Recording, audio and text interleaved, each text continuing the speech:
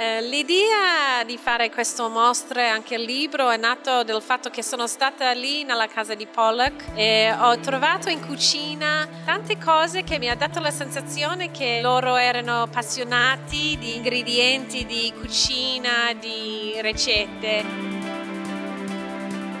This is an exhibit that is put together to focus attention on Expo 2015, and the big issue in Expo to be pursued is food feeding the planet. As the planet moves from 6 billion to 9 billion people in 35 years, we need to do a lot of work on nutritious food and enough food to feed all those 9 billion people. So Jacskon Pollock was truly one of the first slow food creators. If you read about how it was all about locally produced, fresh produce, fresh meats. He did that back in the 40s, and that's, of course, the direction and trend we're moving today. So